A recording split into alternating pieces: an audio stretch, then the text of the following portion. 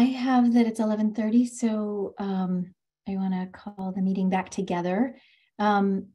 We will have two presentations now that are program updates, but they're separate presentations, and we'll have separate question and answer after each, and then followed by a larger open discussion, a longer open discussion period.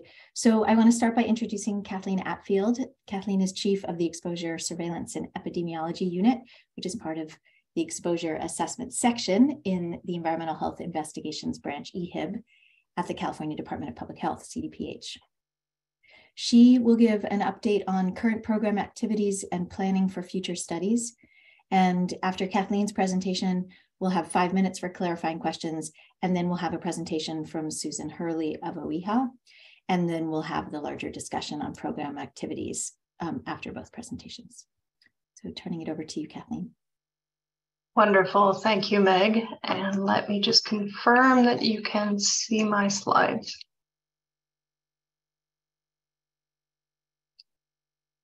Yes? Yep. Thank you. Yes, sorry, that took me a moment to find them, but I've got them. Okay, so good morning. Thank you everyone for attending today.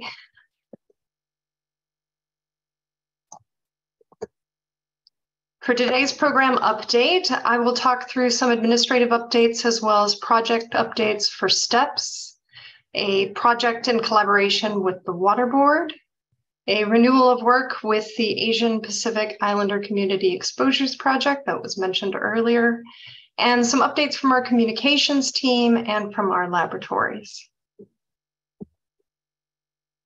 We'd like to welcome new staff to the Environmental Chemistry Laboratory at DTSC, Julian Edmonds, Ilaria Lentrichia, and Bisha Neupain, and also acknowledge the contributions of Lily Wu, who is currently serving as Acting Chief of the Safer Alternatives Assessment and Biomonitoring Section at OEHHA.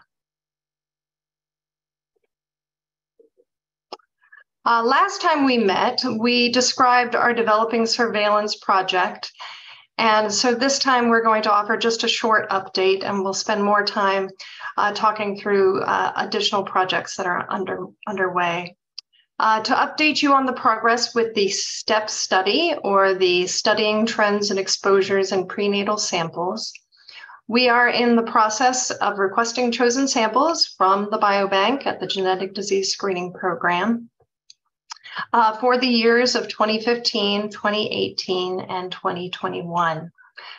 We are also working with staff from the Genetic Disease Screening Program on planning our prospective sampling in a non-biobank county. In our work on our California Regional Exposure Study, or the CARE study, we've been collaborating with the California water boards to understand data coverage and overlaps between our serum PFAS data and their drinking water PFAS testing data.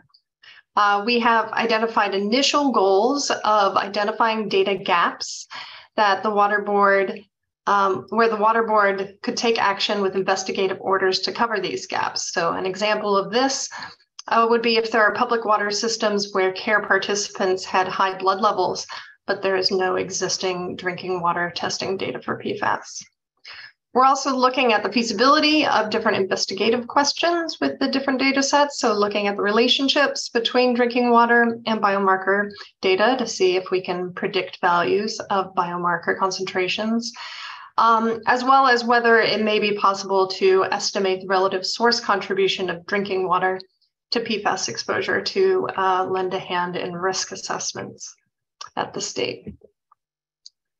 So for this effort, we are using CARE data from all three iterations, the 2018, 2019, and 2020 CARES from Eastern and Southern California.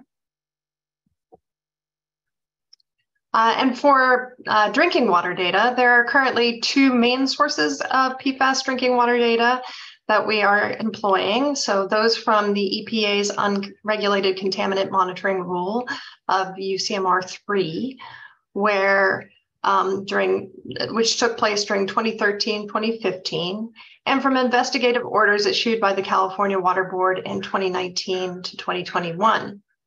The UCMR3 data covers mainly public water systems serving over 10,000 people and samples from points of entry to the distribution system. So the data from the investigative orders is a little different in that it mostly covers source wells with some finished water and focuses mainly on areas near prior detections of PFAS or possible contamination sources such as landfills and airports. And there is data subsequent to this 2022 and into 2023, so there will be continuing to be a rich source of data that can be used. Our first steps in looking at the data was to geocode our care participants, the ones that have serum PFAS levels, and we've been matching them to water system boundaries and are actually achieving a pretty good coverage. So 848 participants matched to a system out of the 872 that were geocoded. While a greater number of participants lived in water systems that had testing in UCMR3, so 96%, waterborne testing, a greater number are seeing detects of PFAS in the waterborne data, so 53% as compared to 8%. And there are a good number of reasons for the difference in detection frequency. As you can see, the method detection limit is rather different between the two phases.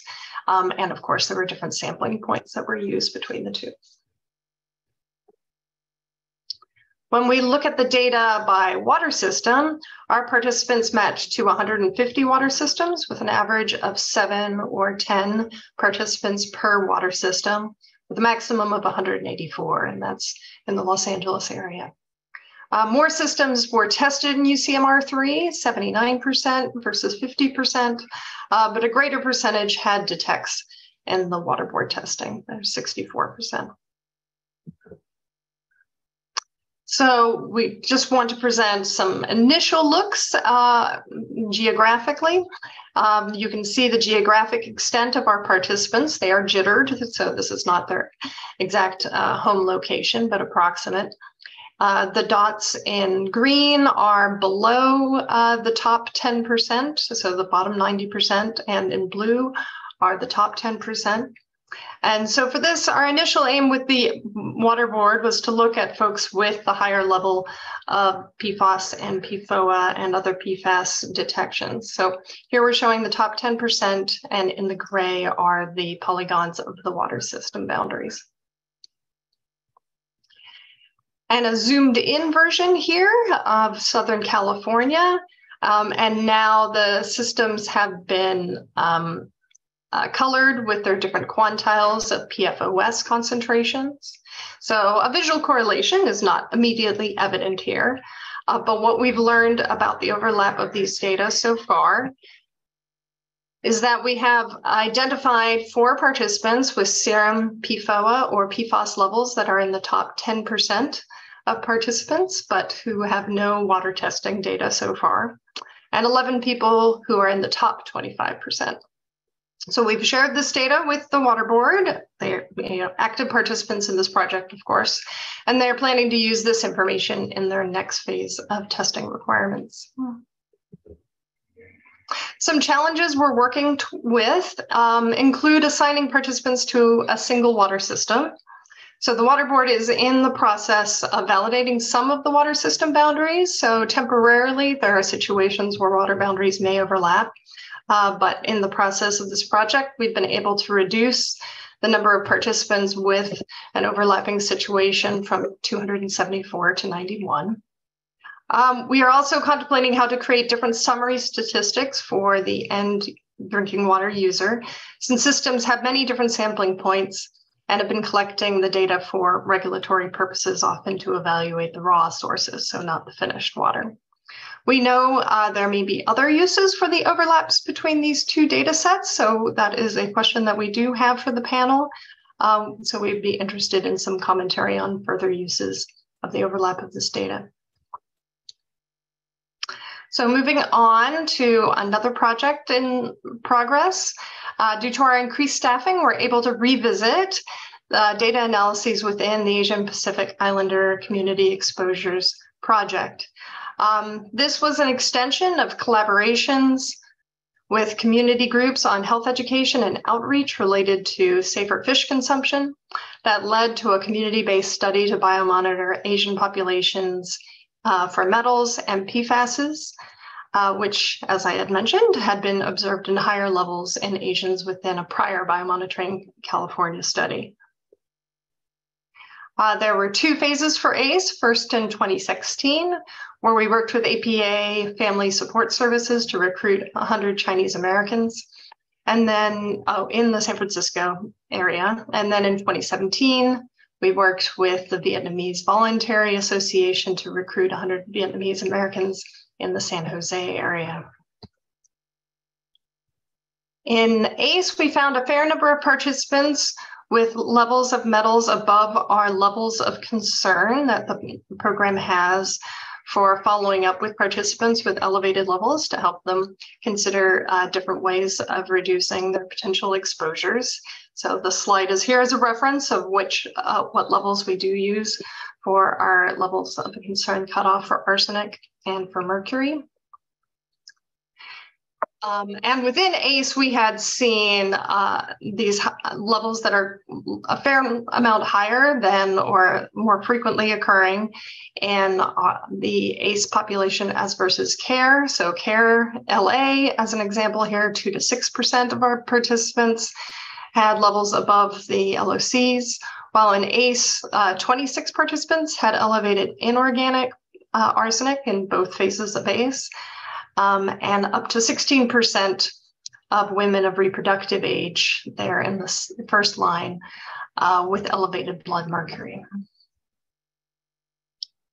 As mentioned earlier, we also observed higher levels of PFAS, so 5 PFAS in comparison to national data, the NHANES iteration of 2016-2017. And we even saw higher levels than Asians within that same cohort of NHANES for PFOS and PFNA. As with metals, we had seen often acculturation factors were associated with higher levels. So, for example, birth country, time spent in the US, and interview language. And so this will be instructive for outreach and educational programming with our partners, as well as our further investigations into the data.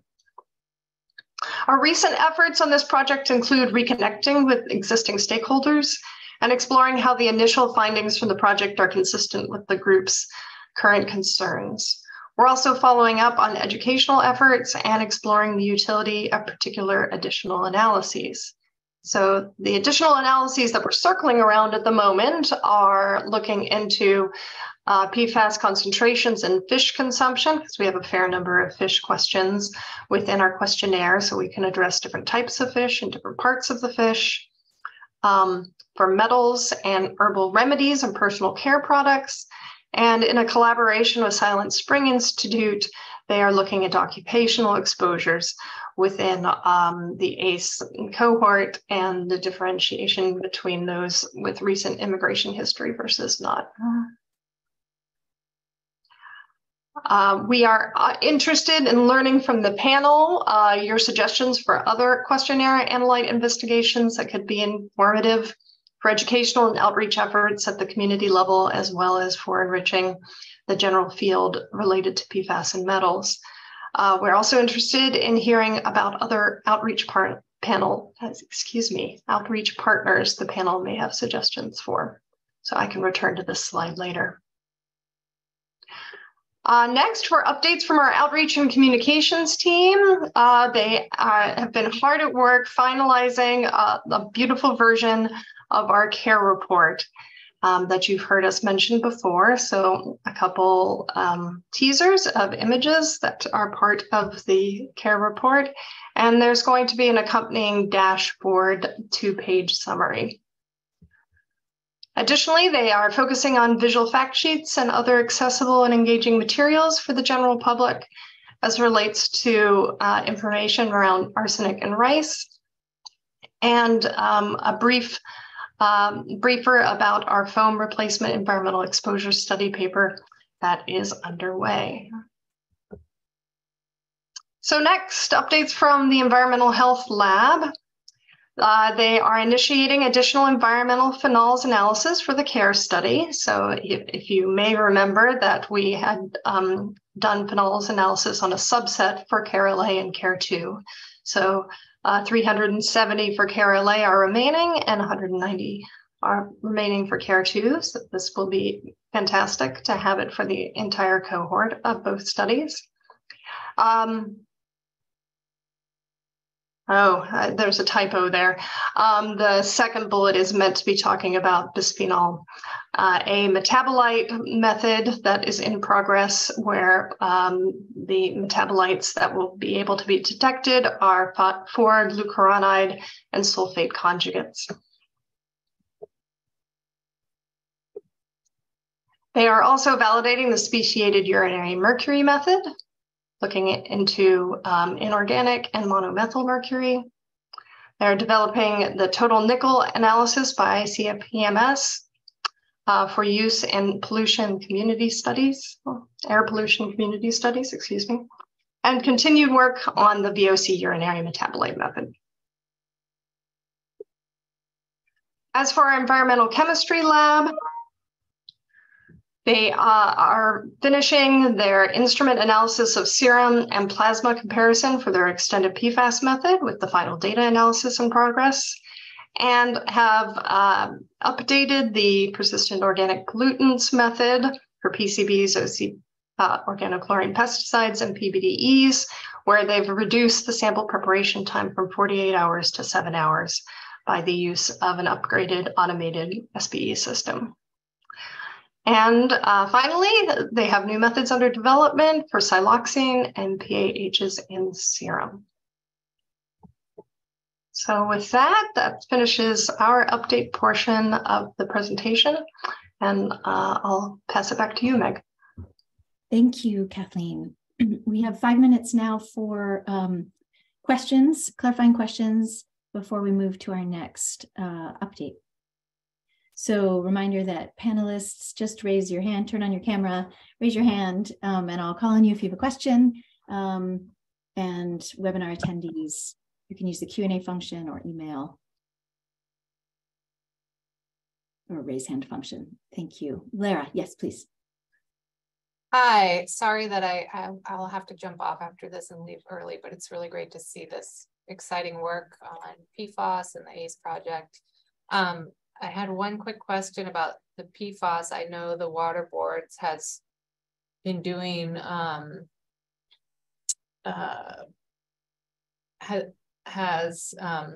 through a different analytical method, some evidence that there are perhaps many PFAS that are not in the typical panel that are analyzed for CMR3. So I don't know if you're planning, I was curious if what PFAS specifically were tested for in CARE, and is there's any opportunity to kind of look at not just the usual suspects, but some of the more obscure, less common, or more recently put into production PFAS with that project? That's an interesting question and really of the moment.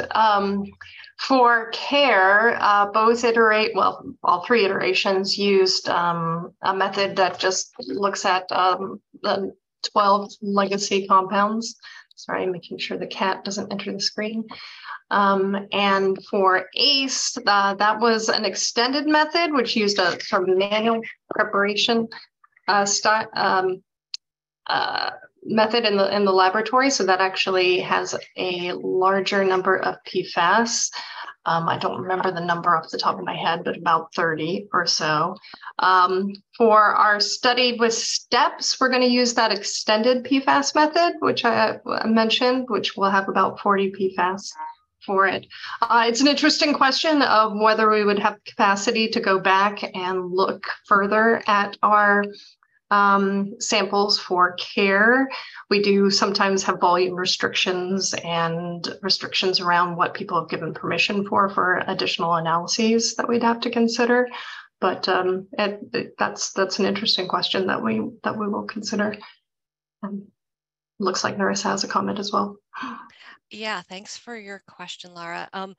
One of the issues with going back to participants, even if they have given permission for additional analyses, is that we are obligated to return results to people if we measure them. So if we are doing a method where we're sort of exploring what new PFASs may be showing up in people biologically, we have to think about what the messaging would be like. But as Kathleen said, the step samples are a very good match for this if we have enough volume, because there is not a results return component, but also because we are getting a real time trend with that sampling. So we might be able to see the emergence of newer PFASs coming in and hopefully match that with some of the new water board data.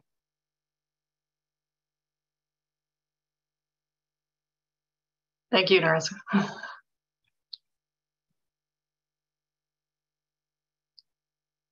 Great. Yes, Jenny.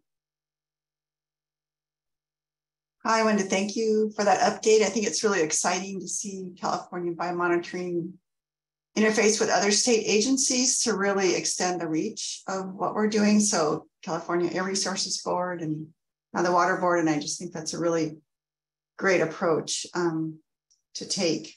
And I'm also interested in your community kind of translation of your materials. And I'm always interested in what people can actually do, you know, so for example, for the rice, you're talking about giving some outreach about arsenic and rice. I mean, is there, I haven't really looked at my rice packages. Do they tell you where it's grown, for example? Like, don't buy it from the South where they use arsenic, or, you know, how much information can people easily get to reduce, to buy rice that's cleaner as opposed to reducing rice consumption? I'm just kind of curious, again, from a naive point of view, like how do you translate these findings into, you know, what people can use? So thank you for that. Thank you. Yes, it's not been an easy project, and I'll pass that to Narissa or Emily to speak more about. I'm sure you've identified some of the key issues we're wrestling with the Biomonitoring Outreach and Communications Group. And rice is complicated because it's really, I mean, obviously the uptake is going to depend on things like soil conditions. Is it flooded or not? Is the pH in the soil? So there's so much variability that it becomes a very difficult message to convey to folks in a simple communication. So we do have some sort of broad indicators that California rice tends to be lower than some other areas, but we want to be careful not to, you know, just to be careful in our language that it's not a guarantee that eating California rice is safe. But like I said, the science behind it is quite complicated, and we are sort of picking our way through the messages and identifying what we can say and back up. We want to be really careful not to recommend things that might lower the nutrient value of rice, like washing it till supplemental nutrients come out, or recommending that you eat a different food that then might have elevated levels of something else. So it is quite a complicated process, but we have we're getting closer to what our messaging will look like, and hope to have something to share with this group, but also some of our community partners to what is an effective message soon. I just wanted to say that how often California Biomonitoring has been a leader in these kind of efforts, and I really appreciate it. You know, just with the results return, you know, I hand that out to people I know as an example of how to do it, and this is another example of leading on these kind of difficult issues, walking the tightrope. So I appreciate what you're doing. Thank you. Thanks, Jen. We have time for one more brief question, if anyone has for Kathleen. Yes, Ulrika. Thank you, Kathleen, for the update on all the amazing things that Biomonitoring California is doing. I just had a quick question about, you mentioned the new methods under development included siloxane and serum, and I remember years ago when these were designated by the panel, and I'm just wondering which, do you know yet which ones are going to be, you know, included, which siloxanes, or is that still under discussion? This is one that I will pass to June Sue for the particulars. June Sue, are you able to join us? Yeah, yeah, no, I think I understand your concern about the siloxane. We feel very bad about this long due method development, the siloxane and also some other the fragrance chemicals like musk. Unfortunately, we've been running the Biomonitoring California program is our side only with only 2 people. 2 steps. Recently, we were able to increase 2 more steps. So that's the kind of where we were. We are getting better. Also, we had only a few months ago, we had a right instrument. It's called the GCMS with the special the sampling system, auto injector system can minimize background contamination. So our designated biomonitoring staff, Judy Wang, she is now devoted to work on this method. I know it's still slow, but at least we are on it. That's the only thing I can say for now. Hi, this is Sabrina, Sabrina, yeah, from ECL.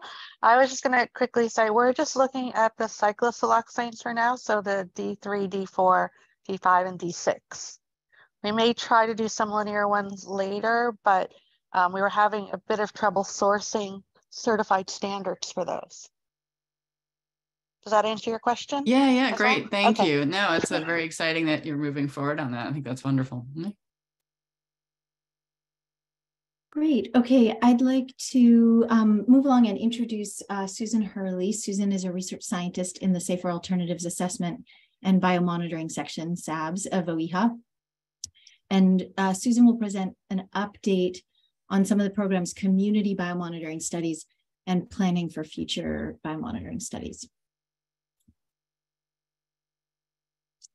Okay, let me, thank you, Meg. Let me just get my slides up. Can everybody see those okay? It's not yet on presenter view. Okay, how's that look? It's good. Okay, thanks. Okay, so today I'm going to start with just a really brief update on our Biosphere and the Fresca Mujeres projects, and then be spending most of my time talking about some of the initial biomonitoring results we've got for our Stockton Air Pollution Exposure Project. So for Biosphere, recruitment and urine sample collection is currently underway and will continue through the end of the summer. And if you would like any more information about that project, we've got more information posted on Biomonitoring California's webpage. You can check out some of these links on the slide here. And then for our Fresca project, we are just in the very initial stages of getting recruitment launched and are planning to be out in the field in May to start the urine collection. And that will continue through early fall. And again, there's more information at these links on the slides. So I'm not going to say anything more about those 2 projects today. And just want to move on to our Stockton Air Pollution Exposure Project, otherwise known as SAPEP. And these are the 2 primary objectives of the project. So one is to learn more about air pollution exposures to school children in Stockton and to evaluate the effectiveness of school air filtration at reducing those exposures. And today, the initial results I'll be sharing are really focused on characterizing the air pollution exposures to the kids in our study. So it's really focused on this box here. I won't be talking at all about the evaluation of the effectiveness of the school air filtration because we haven't completed those analyses yet. So many of you have seen this slide before, But just to go over quickly what the design of the study was, it was conducted at one school in Stockton, the All Saints Academy, where we measured air pollutant levels both inside and outside of the school, and then installed air filtration units or portable air cleaners in about half of the classrooms of participating students. Parents completed online questionnaires to get some more information about potential exposure sources. And then we collected children's urine before and after school. And then in those urine samples, measured chemicals that could indicate exposures to air pollutants. So our goal was to enroll 50 children. We actually ended up with 18, and that's primarily a reflection of trying to launch a study in the middle of a global pandemic. Left us with very little time for recruitment and limited access to the campus. But the samples were collected on 2 days of consecutive weeks in early December of 2021. Where for each child, we collected one sample before school and one sample after school on each of those 2 days. So about 4 samples per child. So ultimately, we ended up with 69 urine samples. And then those samples were sent to the clinical pharmacology lab at UCSF, where under the direction of Dr. Peyton Jacob, they were analyzed for hydroxy metabolites of these 4 PAHs, as well as stable metabolites of VOCs for these 6 VOCs. So last month, we sent to all the SAPEP participants their biomonitoring results for the VOCs, the PAHs, and the nicotine metabolites that were measured in their urine. And then later this year, we will send out the individual urine results for the markers of oxidative stress and inflammation that were also measured in the urine. So this is just a quick picture of who was in our study. Most of the kids were male, about 3/4 were male. They ranged in age from 5 to 13 years old, with most of them in the 5 to 7-year-old category. And most of the kids were Hispanic. So for the initial analyses that I'll be showing the results for today, they're really just focused on comparing the metabolite levels in our study for the VOCs and PAHs to those in a nationally representative data from children in NHANES. So we did this for all the samples, so regardless of time of day or the filtration status of their classroom. And we used random effects models to calculate geometric means and 95% confidence intervals. And then we compared those metabolite levels to those found in the most recent data we could find for these analytes in kids. So for most of them, it was the NHANES 2015-16 cycle. For a couple, we had to go back to 2011 and 12. And then to make our methods analogous to the methods CDC uses in reporting NHANES data, for the non-detects, we imputed values equal to the level of detection divided by the square root of 2. We also did not calculate geometric means for any analytes where the detection frequency was 65% or less. And then just before launching into the results, I just want to call attention to some of the considerations to be thinking about as we're looking at these results. One is just a reminder, we have small number of samples, it's among 18 kids. In some cases, for some of the analytes, there were some differences in the levels of detection between our lab at UCSF and CDC's lab for NHANES. which should just be kept in mind in interpreting some of the results. And then just calling attention to the fact that our data was collected in 2021. We're comparing to NHANES data that is mostly about 5 years prior, and in some cases 10 years prior. So it's not a perfect comparison. My slide thing. Oh, there we go. Sorry, my cursor was misbehaving. Okay. So these are for the VOCs. For acrolein, acrylonitrile, crotonaldehyde, propylene oxide. You can see the metabolites were found in nearly all of the SAPEP participants as well as the NHANES participants. For benzene and 1,3-butadiene, the metabolites were found less frequently, especially in SAPEP. We're seeing them found in less than half of the participants.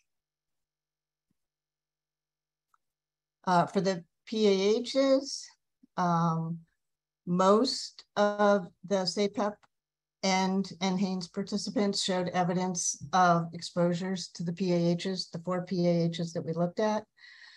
You can see detection frequencies are pretty high in both cases, even though for some analytes, the levels of detection are quite different. And I guess that's all I wanted to say there. Okay. So these are the geometric, this is the comparison of the VOC metabolites in SAPEP versus NHANES. And the blue bars represent the geometric means for NHANES, the white bars for SAPEP, these little whiskers are the 95% confidence intervals. And you can see overall that the geometric means look quite similar across SAPEP and NHANES participants. And in fact, none of these geometric means were statistically different. And note that we're not showing benzene or 1,3-butadiene here because their detection frequencies were less than 65%. Okay, so for the PAHs, it's a little bit of a different story. Here, again, the blue bars are NHANES, white bars are SAPEP. And here we see the geometric means are generally lower in SAPEP for fluorine, for phenanthrene, and for pyrene. And in contrast, for naphthalene, this metabolite is quite a bit higher in SAPEP compared to NHANES. The geometric mean here is about 4 times what is seen in the NHANES kids. So just to briefly summarize, nearly all SAPEP participants showed indications of exposure to acrolein, acrylonitrile, crotonaldehyde, and propylene oxide. Exposures to benzene and 1,3-butadiene were comparatively less common. And overall, the metabolite levels did not differ in our study from those reported in NHANES. For the PAHs, most SAPEP participants were exposed to fluorine, naphthalene, phenanthrene, and pyrene. And metabolite levels here were generally lower in SAPEP participants compared to NHANES, with the exception of naphthalene, for which the metabolite 2-naphthol was significantly higher in our study compared to NHANES. So just to talk a little bit more about the naphthalene results, which are intriguing. We haven't really had a chance to really dig deep into these findings. They're sort of hot off the presses, so to speak. But what we can tell you is that it doesn't appear that the higher geometric means in our study are being driven just by a few high outliers. All of the SAPEP participants had at least 1 urine sample that had a level above the median seen in NHANES. And we also have quite a bit of information about tobacco and vaping related exposures. both from the questionnaire and then also from cotinine analyses. It doesn't appear that the high levels are being driven by those exposures. We haven't really done a formal analysis yet to evaluate the association between the 2-naphthol in urine and the naphthalene air concentrations at the school. But just overall, the air concentrations of naphthalene in and around the school during the study period didn't seem to be especially high. And it should be noted that there may have been some interference in the 2-naphthol measurements by co-elution with 1-naphthol.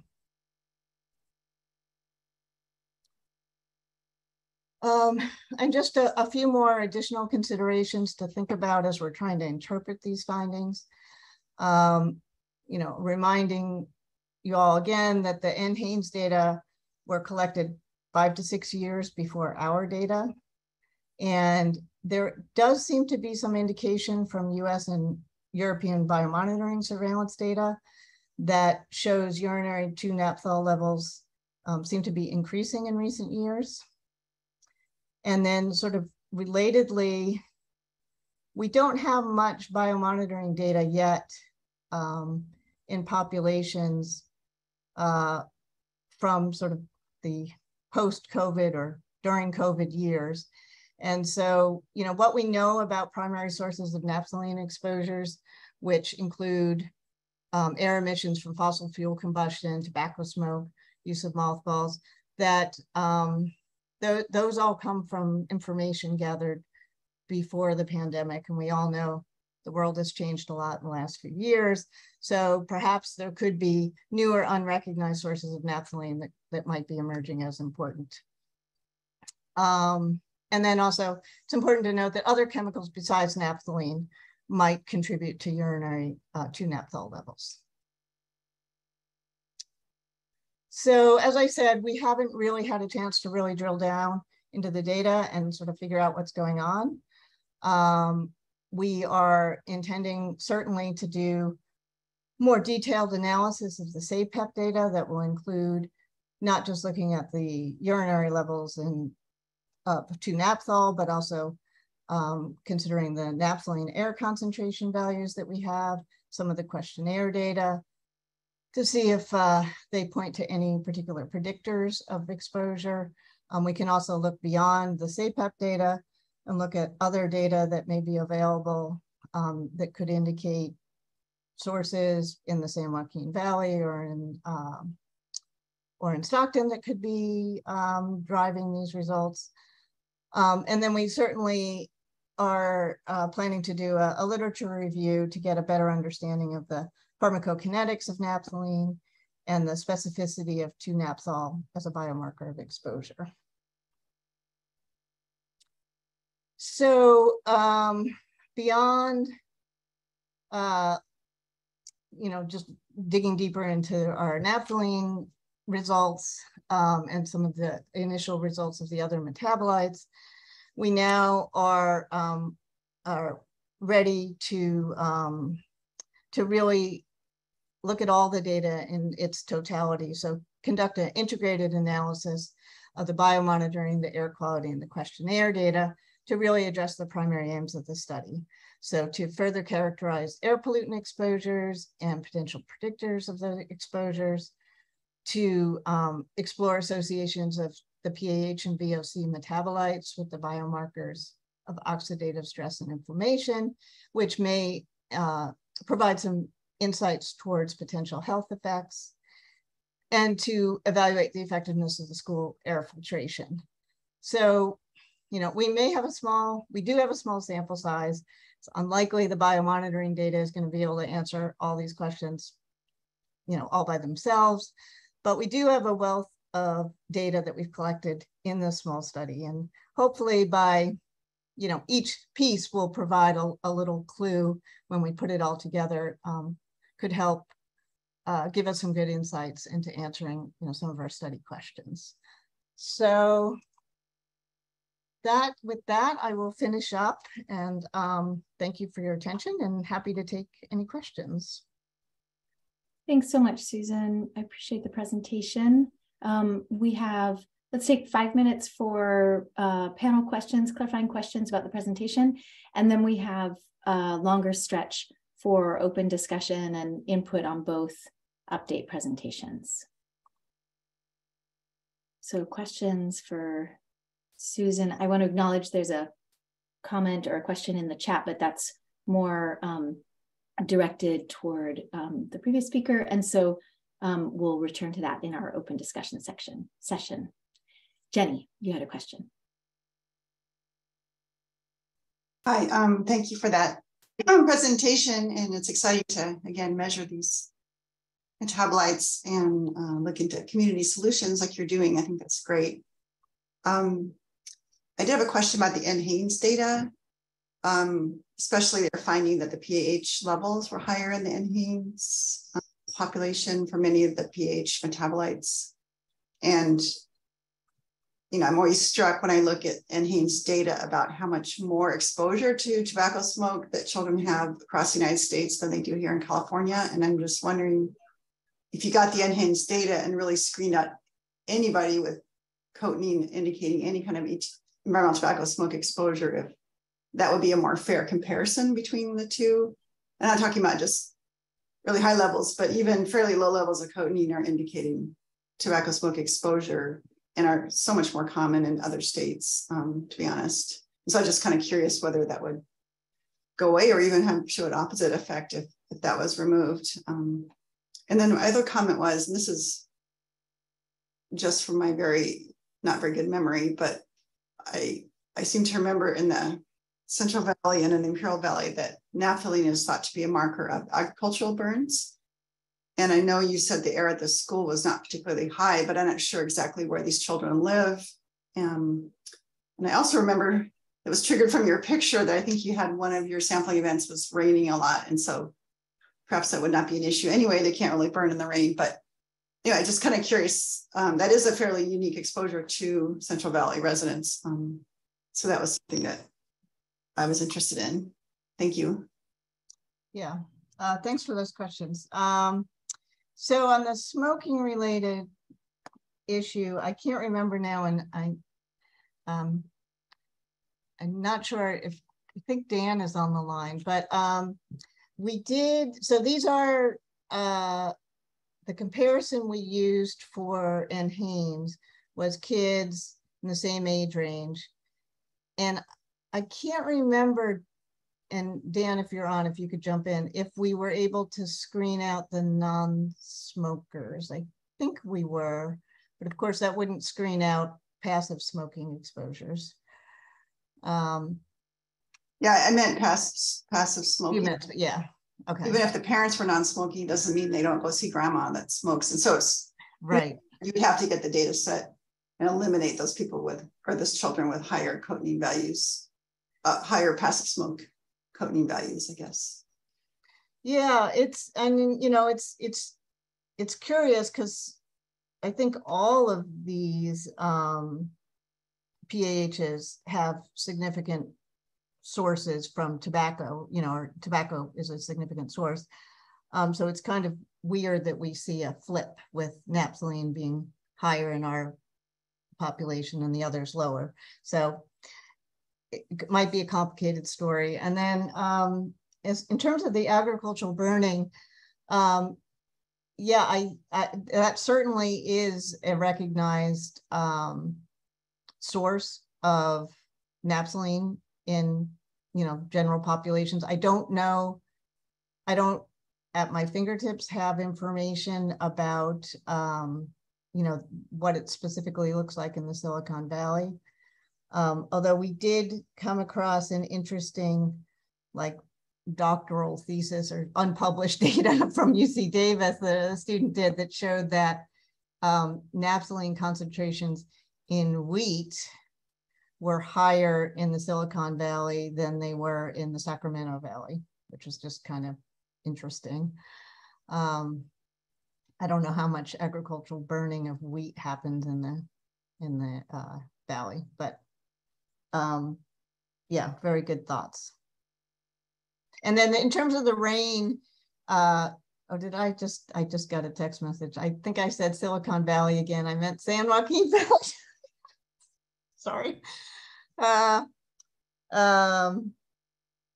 was I going to say? Oh, about the rain. So yeah, we haven't had a chance. Like literally, we were just churning out these results a couple weeks before this meeting. So we haven't really had a chance to look to see looking separately at week 1 versus week 2, and it could be that the rain is, you know, going to cause us some problems in interpreting some of the week 2 data.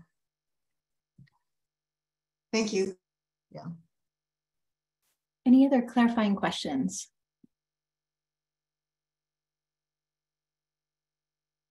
In that case, we'll move on to the open discussion section about both of these 2 previous presentations. With regarding Susan's presentation, the program is interested in feedback on these results, the initial VOC and PAH results from SAPEP, including any insights or resources you might be aware of to further explore and interpret the 2 NAPTHAL findings. And then for Kathleen's presentation, we have sort of a series of follow-up questions, and I wonder if it would be best for Kathleen to share that slide. Certainly. Would you like to start with comments on Susan's first? While Sure, I bring that? Yeah, that's fine, since that's the information that's just been presented. That'd be helpful.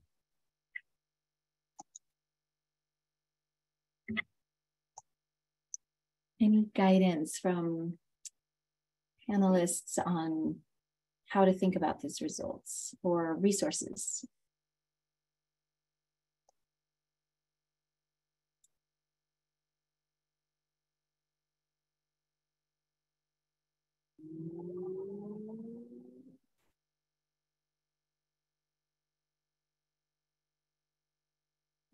If there's nothing further to add there, we can go to Kathleen's slide with questions, sort of follow-up questions for the panel and discussion points.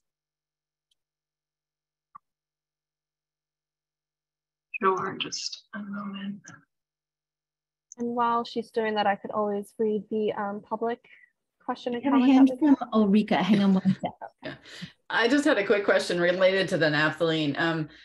Susan, did you ask about mothballs in the questionnaire? We did not. Oh, that's too bad. Yeah. Thanks. Yeah, that would be helpful. Stephanie, do you want to read the question that was a follow-up question for Kathleen? Yeah, this is from Jen, one of our attendees. She says, thanks for the great presentations. Can anyone speak to the Water Board's implementation of the new requirement for all water systems, regardless of size, being tested for PFAS? I live in a very small water district serving 815 homes, and our watershed includes a ski resort. There are papers showing higher PFAS levels in ski resort impacted watersheds, and I'd like us to test. However, there's concern about costs since our rates are already double the area water rates and about to increase. I can address some of that, if that's okay. Please go ahead. Oh, hi. Sorry I was late coming to the meeting. I'm Tom McCollum. This is an interesting question because I think I can't really address the question of cost, but there's been a lot written lately and a lot of discussion about recreational equipment in general and ski equipment and ski waxes specifically. So in the recreation field, there's a lot of water resistant, water repellent boots, clothing, rain gear. And in skiing, the same thing applies. Specifically applies. People want clothing that is water resistant, water repellent. And in cross-country skiing, and I think somewhat in downhill skiing, the waxes that they use to coat the surfaces have fairly high concentration. There's been some work showing the high concentrations of PFAS in these substances. So it does raise this concern that particularly ski areas where there's so many people concentrated with this kind of equipment, and falling into the snow or skiing across the surface, that there is a concern about the watershed. So it's a legitimate concern, and I think for me it raises, getting to Kathleen's bigger points about how do we use some of the water data. I think it would be useful to sort of do some cross comparisons of hotspots and address this question. I don't really know. I mean, there's concern because people mainly measure the PFAS compounds in ski waxes, ski equipment, boots, waterproof boots, coatings for things. And I don't know if there's been a lot of corresponding focus on watersheds that are specifically linked. And again, maybe ski areas, again, because they're so concentrated, but other recreational areas. And then the other comment would be, should we be thinking more broadly about how to use water system data to look for hotspots, areas where there's like occupational or production facilities that would be producing these, and we might expect to find a hotspot in the water supply. So these are just some thoughts, but thank you for the question, because I do think it gets to the core of some of the things we're trying to answer.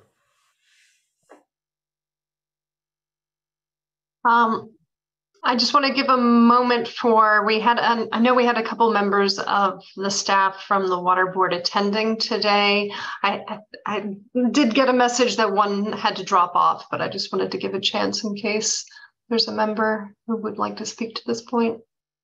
Otherwise, I can give an approximate answer.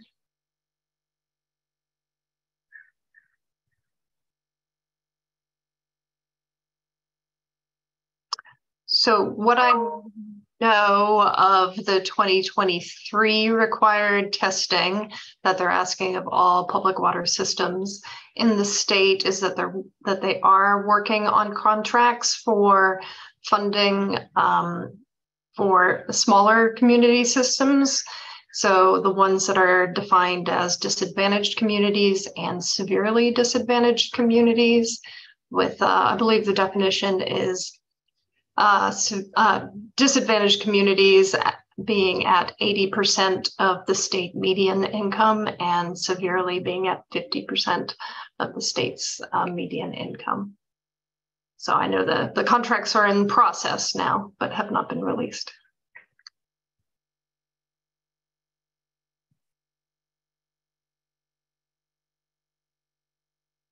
Thanks for that.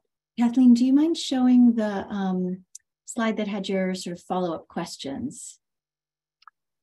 Well, there were two sets. There was sort of one set of follow-up questions wasn't actually on a slide, and it was related to this overlap of the EPA UCMR3 data as well as the water board data, as far as what other uses the panel might suggest that we put the overlap of data with. So this is just a reminder of the data that we have mostly available to us so far. We don't have all the 2022 data, of course.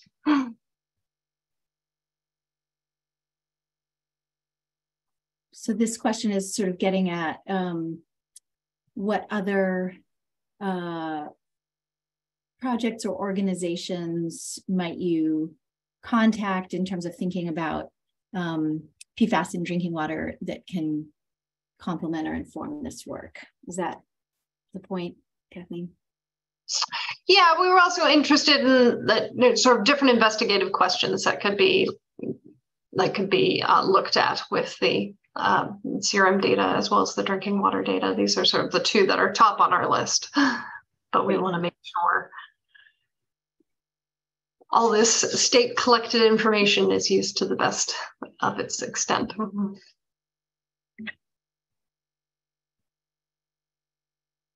Go ahead, Ulrika. Sorry, I was muted. No, that's okay. Kind of apropos of that, so do you have data? Did you ask all these participants about, their source of drinking water, like whether they drank mainly bottled water versus tap water, or if they filtered it, those kinds of questions?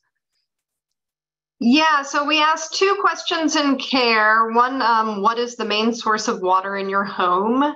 And the possible answers were public water system, private well, and then other and missing, obviously. And the other question was, what kind of water do you drink most of the time? And that got at if people were drinking tap water, filtered, store-bought, bottled, or other water source. So for the main source of water to the home, about 92% across the three cares said public water system. Yeah, only 1.5% said that they were on private wells. And then what kind of water do you drink most of the time? There's a fair split, actually. Tap water being about 14% across the studies, filtered 41%, store-bought bottled water, water coolers 40%. So, well. And have you had a chance to look at any of those and how they were associated with the PFAS in the participants or not yet? We haven't looked at that yet. Thanks.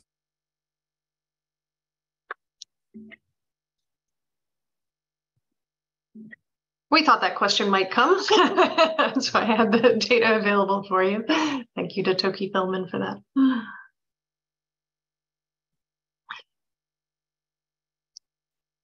And the other slide you were alluding to, Meg, I can fast forward to. That was for our ACE work. Sorry for the flashing of slides. So these are sort of our prioritized investigations, the fish consumption and PFAS and herbal remedies and personal care products and metals. But we had a very rich survey. So if the panel wanted to highlight other sorts of investigations for both community education as well as enlightening the scientific community, it would be great.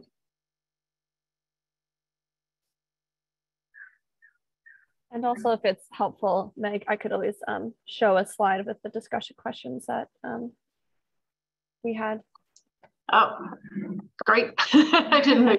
Great. Let's sit with these for a minute that shows the other information available from the questionnaire results. So folks can think for a minute about potential other research questions, either for the program or for outside collaborators. And then we could bring up that slide with the other questions. That'd be great, Stephanie. Ulrika, please. Yeah, related to a point that Jenny brought up earlier, in the rice, were among the 18 questions about rice products or rice included like where the rice was grown, or if they, tried to buy rice that was from specific regions because they knew, because the levels of, arsenic, for example, were found to be lower. I do believe we do have some information about rice origin in these questionnaires. Is Kelly Chen able to comment? I know she has a competing. Yes, I will allow her to speak now.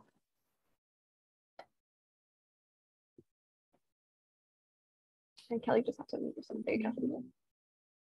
We do have the country of origin of the rice eaten most frequently. That is one of the questions we ask participants. But not like region within the US? Just country. Okay. Because there's some data out there about the Southeast, like Louisiana area, having higher levels due to the use of pesticides previously on cotton fields where they now grow rice, versus California having lower concentrations of arsenic in the rice. I guess we've talked about before, the bags are not always labeled, and sometimes they'll say product of the USA. So it is difficult to know, how good that data is that we've collected from folks. But also, I think there is something about access of data. I know when I go to Berkeley Bowl or Whole Foods, it talks about what farm your rice came from and a lot about the agricultural source, but that's not true of a lot of rice products. And so we'll have to see how that bears out in Kelly's analyses. Thanks. Other thoughts about directions of inquiry or research programs based on research questions, sorry, based on the information that's available to the program through the exposure questionnaire?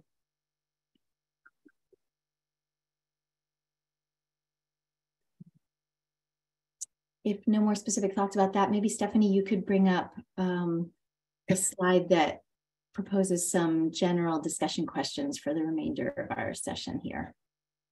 Yep, will do.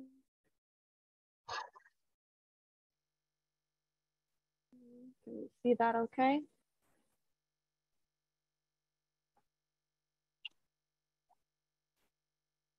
Can everyone see that?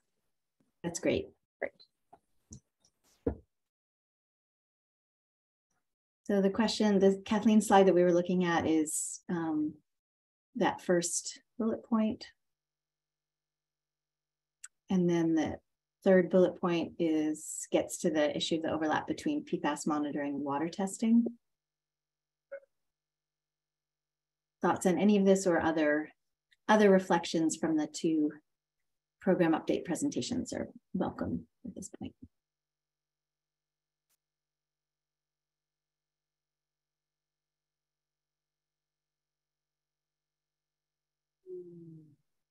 Jenny.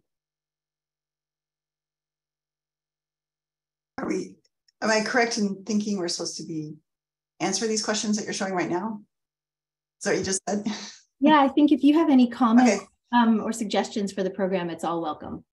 Oh, okay. Now I was just thinking about tribal communities and ski areas, I guess, following up on the participant who made the comment that, and also thinking about California and the large tribal communities. And I'm just thinking, curious how much we've reached out to tribal communities for issues that California Biomonitoring might be assisting with. So it just came up to my mind.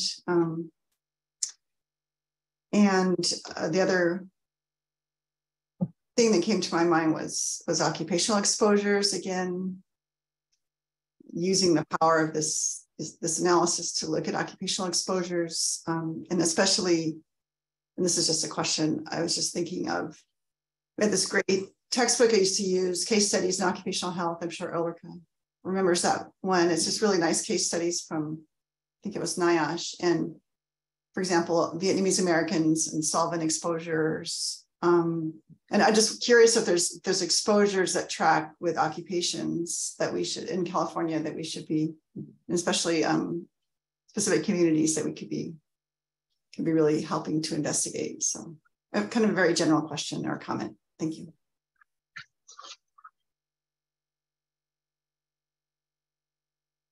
Thank you. For the occupational question, we do have a fair amount of occupational information, both for ACE and for the CARE studies. And as I mentioned earlier, our collaborators at Silent Spring Institute are looking into the occupational exposures and doing all the hard work of classifying the open-ended answers that people provide into categories that can be better associated with the exposure analyte levels. And for CARE, that's something we haven't had a lot of time to explore yet, but we both have open-ended questions on it and categorical questions like, military service or firefighting. Though some of those are going to be quite low in number, so we may not be able to have the power to analyze. Yeah, I'm just thinking, if I remember correctly, we oversampled older, non-Hispanic white women. And so it'd be nice to kind of really focus on some of, in the future, I just feel like this is such a powerful tool for bringing attention to exposures. And occupational exposures are often so very much higher than the general population. And they affect their families too, like with take-home exposures. And so I was just hoping we can keep thinking of that as we move forward. Thank you.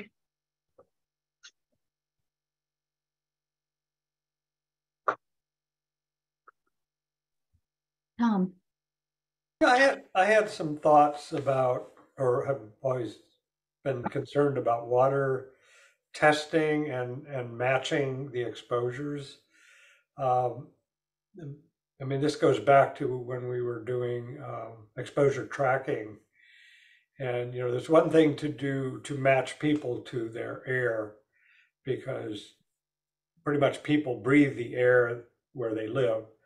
But that's not true of water. And I don't know how much this can be used to really try to understand a little bit more about, you know, the chemicals in your water are related to not where you live, but where the water you drink comes from. Now that's somewhat related to where you live, but not always. It gets, water distribution systems are a bit complicated. So I don't know, I'm just a suggestion about it might enhance the ability to understand the biomonitoring if there's a little more effort to do some mapping of water supply to water consumption. Again, it's actually, we've tried to do this before. It's a bit difficult.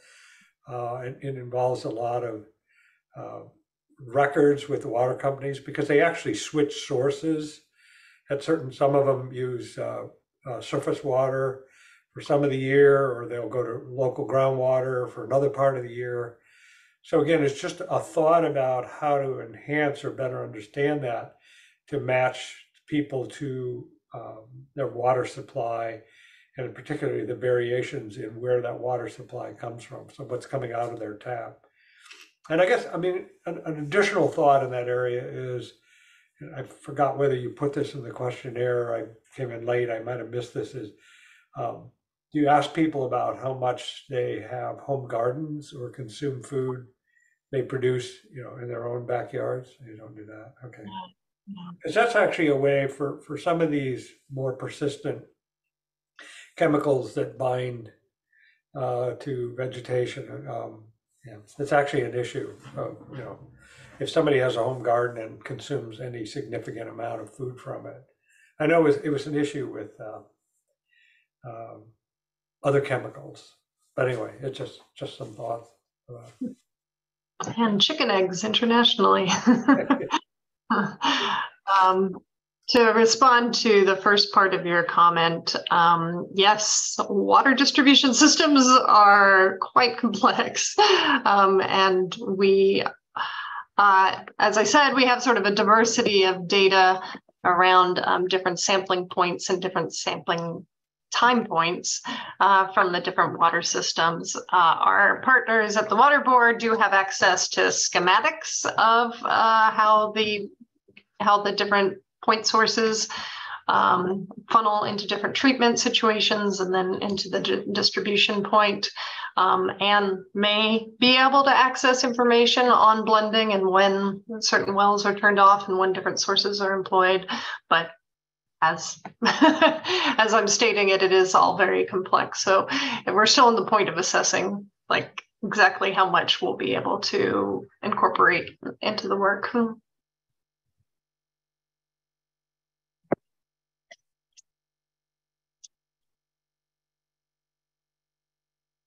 Narissa. Hi, I just wanted to respond both to Tom and also to Jenny's question that we sort of went by about tribes. And we have reached out to tribal organizations as part of our EJ listening sessions that we did now quite a few years ago when we were trying to identify what were concerns about environmental health across the state.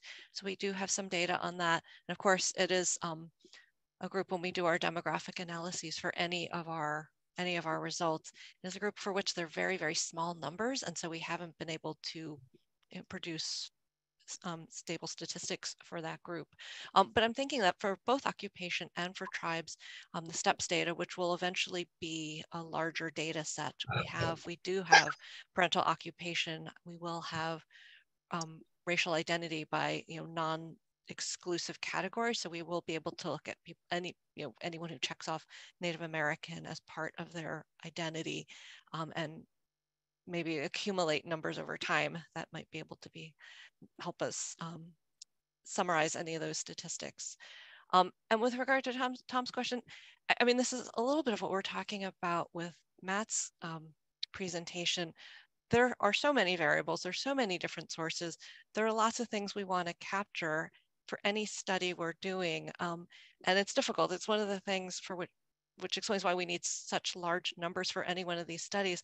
But every questionnaire, if we're not focusing on like the 20 questions you could ask about rice, if you're going to do that for every exposure source, you end up with a very, very large questionnaire, and you start bumping up against what participants are willing to answer and also how much time they're willing to spend, which is why the power of something like NHANES, which collects so much information, you know, why they have so much more power than we do.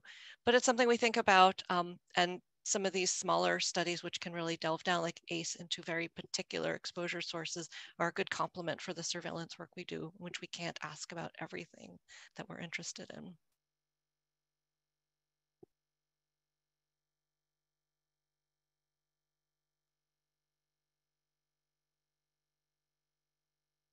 Before we go to public comment, open public comment, any more points for this discussion session? Or Stephanie, if there's anything that has come across the email. This is Farrell. There's no new emails. Okay. Thank you. In that case, thank you to both Kathleen and Susan for your presentations. And our last agenda item is an open public comment period. We have 10 minutes allotted for this if necessary, and commenters can provide opinions on any topic related to Biomonitoring California. And a reminder that webinar attendees can submit written comments and questions either via the Q&A function of Zoom webinar or by email to biomonitoring@oehha.ca.gov. We'll read them out loud. If you want to speak, please use the raise hand feature in Zoom, and I can call on you.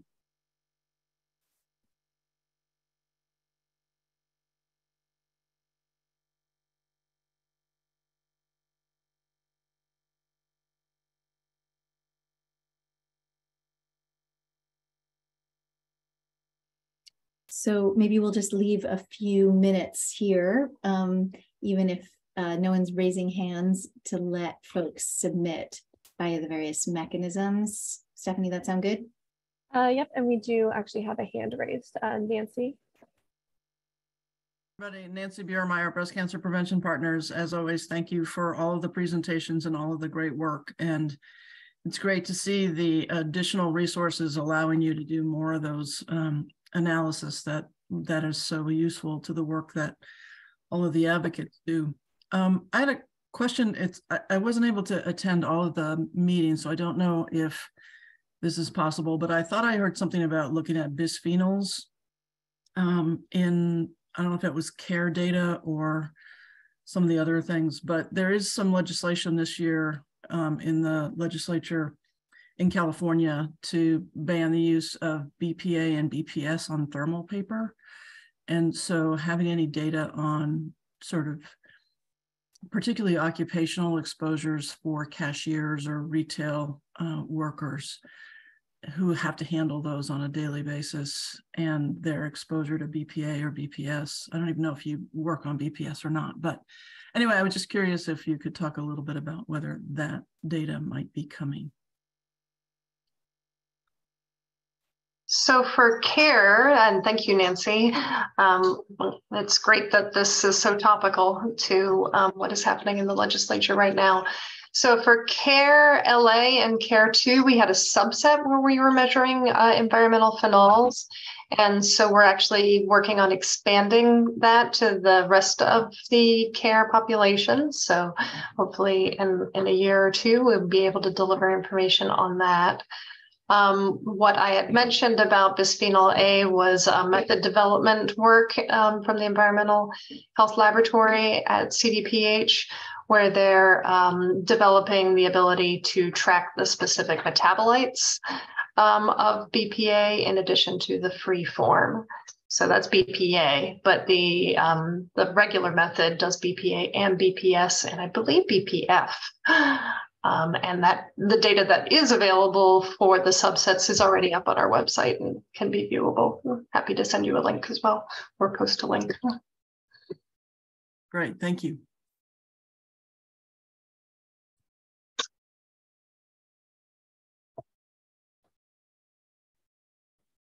Cheryl, anything by email that we should tend to?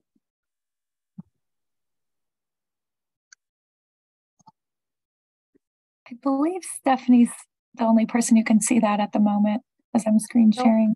No further emails.